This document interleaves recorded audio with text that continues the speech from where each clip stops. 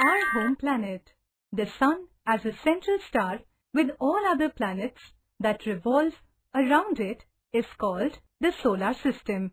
We are all part of planet called the Earth. It looks like a beautiful blue and white ball when seen from the space. It is the only planet in the solar system on which life exists. Solar system consists of 8 planets and the Sun. They are Mercury, Venus, Earth, Mars, Jupiter, Saturn, Uranus and Neptune in the order of their distance from the Sun. All these 8 planets revolve around the Sun. Venus is the brightest of them all. The Earth spins or rotates on its axis. One rotation causes one day and one night in 24 hours. The Earth revolves around the Sun in 365 days or 1 year. Shape of the Earth. The shape of Earth is very similar to an orange. It looks flat to us because we see a very small portion of it. Earlier, people believed that the shape of the Earth was flat.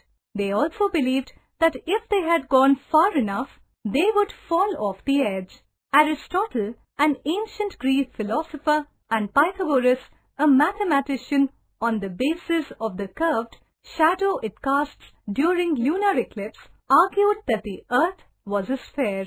About 2000 years later, Sir Isaac Newton, an English scientist, mathematician, and an astronomer, suggested that the Earth is not a perfect sphere, but is rather somewhat flattened at its poles.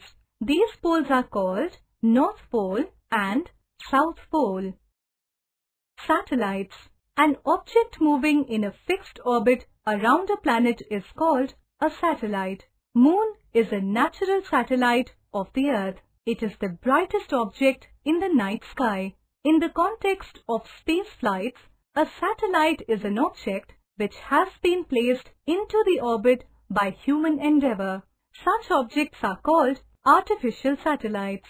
The first artificial satellite, Sputnik 1, was launched by the then Soviet Union, now Russia, in 1957.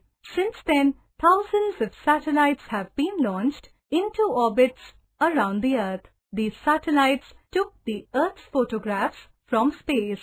The photographs taken by these satellites also proved the fact that the shape of the Earth is round. Finally, from space, the Earth appears blue due to the reflection of light from water, and that is on its surface.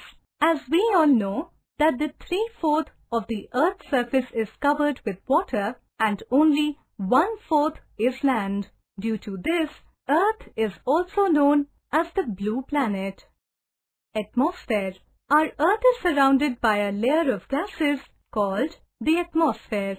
This atmosphere acts as a blanket for the Earth and protects us from the direct rays of the Sun.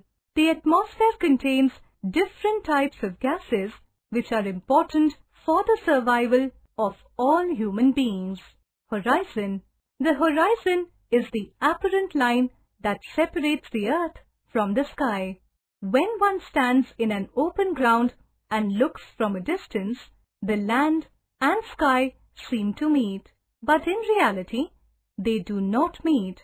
This meeting line is called the horizon. Every time we come closer to the horizon, it seems to move further away. Similarly, the place where the land and sea meet is called the coast. Origin of our planet. The Earth is our home planet. Before the Earth existed, there were no people. Today, our planet is neither young nor old. The Earth is a middle-aged planet. It has cooled sufficiently to allow liquid water to form, but has remained warm enough to sustain life and to keep water from freezing. This is the reason why Earth is also called a unique planet. Scientists believe that the Earth will exist for many billions of years more before it is destroyed by the aging Sun. During these billions of years, it will continue to change and evolve. The Earth, as we know today, will not be the same Earth that others would know millions of years later in future.